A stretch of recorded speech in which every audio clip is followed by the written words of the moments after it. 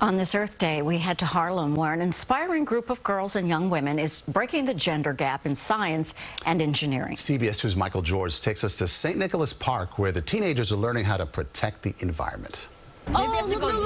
These teen girls have turned this Harlem park into their own science lab. Ready? And go. On this spring day, they're using dirt, grass, and sticks to create a functional water filter. It's coming out slightly clean. It's working!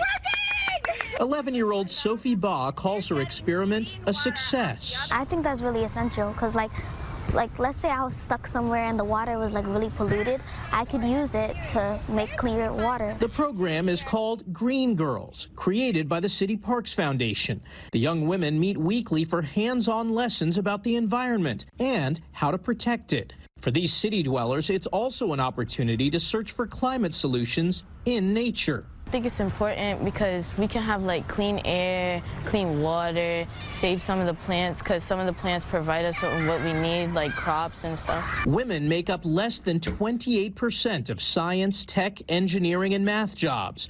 Program manager Myra Sanchez says with the right encouragement, that could change. There's already a lot of stigma against young women in school.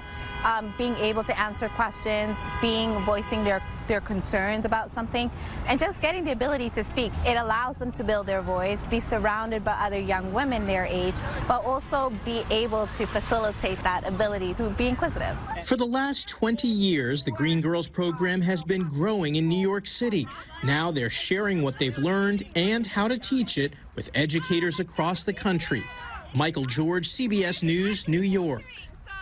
I love it. Unleashing all that talent, right? I know. It's there. And they learn so much, and it's just, back to Earth Day, right? Right? Really good. Stoke it. All right.